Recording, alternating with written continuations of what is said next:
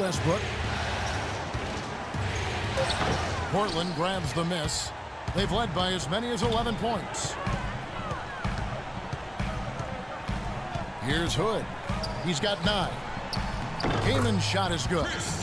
Kamen's got his second bucket of the game to go.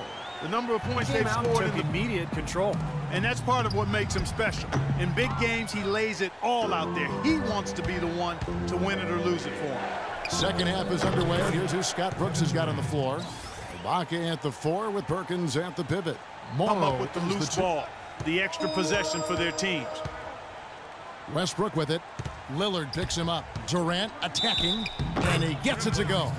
Heard the whistle and still kept his focus, able to knock that down. And that is not easy, Steve. I mean, to take the bump, to maintain control of your body, and put it in. Ibaka outside.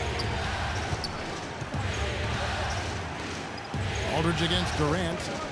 How about that basketball, fan? Beautiful. Wow. Even when they're down, he's still looking to do the spectacular. And he pulled it off. Well, maybe this is the best time to do it. Yeah, I agree with you. Now is when they need a little